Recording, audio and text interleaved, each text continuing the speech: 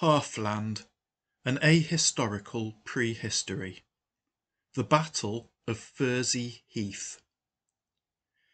In the 132nd year of the Common Reckoning, a halfling army led by Odo Eartuft defeated a Skelding force at the Battle of Vetchfield Farm and advanced toward Great Hall, burning and killing as it came, driving the fleeing Skelding population before it.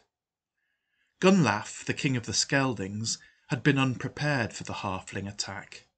As the Skelding population panicked and sought safety on the far bank of the Silver Stream, he hastily mustered whatever forces he could and marched out to meet his halfling foes.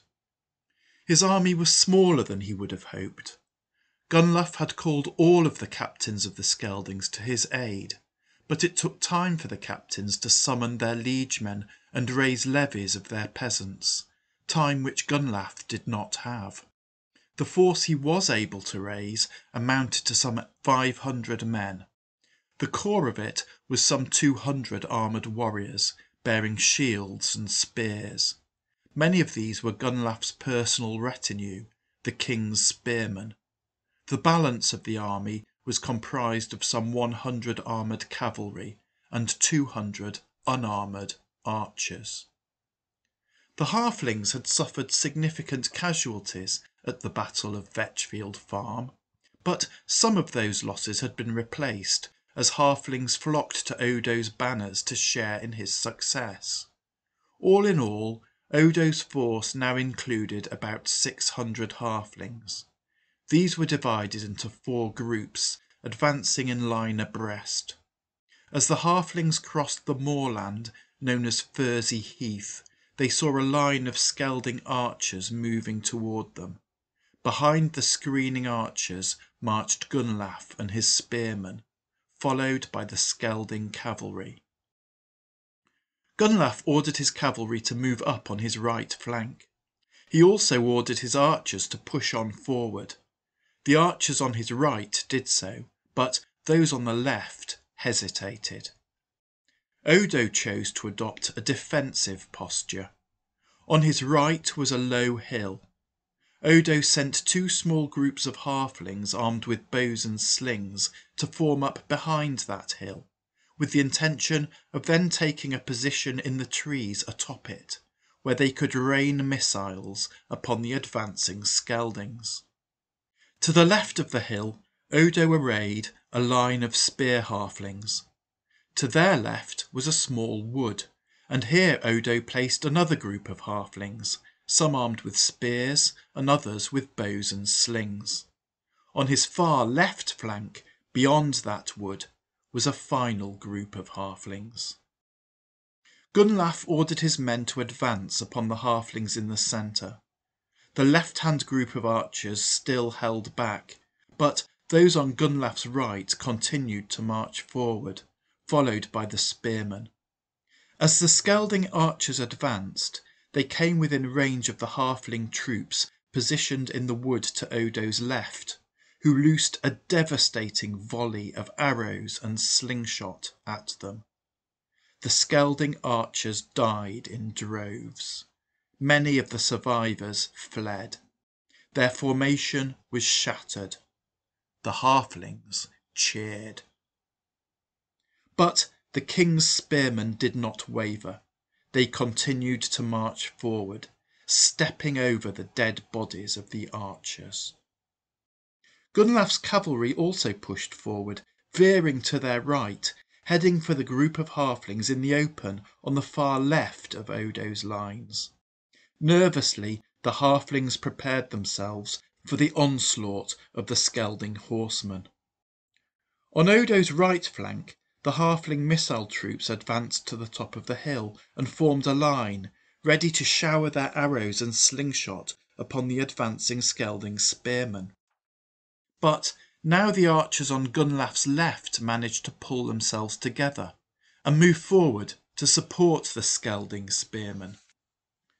As the halflings and Skeldings prepared for an archery duel on Odo's right flank, the halflings on his left flank shot various assorted missiles at the Skelding cavalry trotting toward them.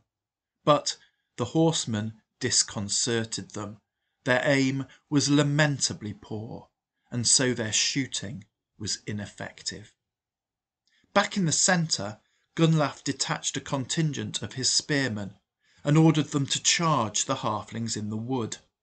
As the Skeldings approached, the halflings loosed a volley of missiles at them, intending to deal with the Skelding spearmen as they had with the Skelding archers. But the halfling arrows and slingshot were significantly less effective against the Skelding spearmen, who were carrying shields and wearing long coats of mail. Odo therefore ordered a group of spear halflings to countercharge the Skeldings.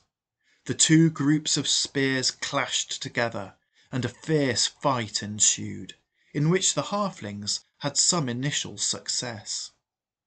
But on Odo's right, the tide of battle was turning the other way, as the halflings atop the hill exchanged missiles with Gunlaf's archers.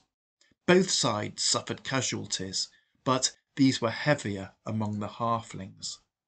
And now Gunlaf ordered the main body of his spearmen forward, to support the group that he had detached to attack the halflings in the wood, and the halfling spearmen who had countercharged so valiantly were overwhelmed. Desperate to halt the Skeldings, Odo sent another group of spear halflings charging headlong into the ranks of the advancing Skelding spearmen, but to little avail.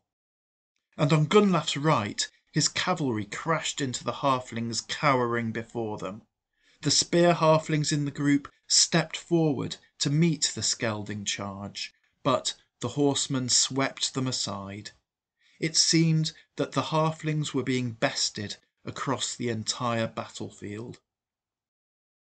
The halflings had a moment of respite on their left as the Skelding cavalry pulled back to regroup. But the Skelding archers had now largely swept the hill on the halfling right clean of halflings. In the middle, the Skelding spearmen were getting the upper hand over the second group of spear halflings who had so bravely charged them.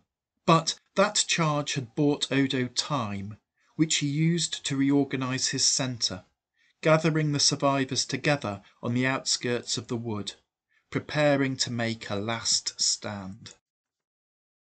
The remaining halflings atop the hill on Odo's right melted away. The halflings on his far left braced themselves to receive another cavalry charge, and in the centre the Skelding spearmen finished off the last of the spear halflings who had charged into them, and then Gunlaf led his spearmen charging into Odo and the halflings on the outskirts of the wood. That was a hard-fought fight, and the halflings had much the worst of it. But in the confusion, a group of spear halflings fought their way through to Gunlaf, and a halfling spear found its way past Gunlaf's shield, and pierced Gunlaf's mail, and ran through Gunlaf's shoulder. And Gunlaf fell wounded, fell bleeding sorely, bleeding into the muddy trampled ground. And for a moment the Skeldings wavered. But the Skelding captains were not going to leave their king to be slaughtered like a pig in the bloody mire. Horns sounded, and the Skelding cavalry galloped across the field, galloped to his assistance, and drove the halflings back from where he lay. The surviving halflings withdrew deeper into the trees, awaiting the Skelding onslaught that would surely finish them. But no attack came. Instead, the Skeldings lifted their unconscious king from the ground and carefully bore him from the battlefield, bore him back to Great Hall, where his wound could be tended. And thus ended the Battle of Furzey Heath.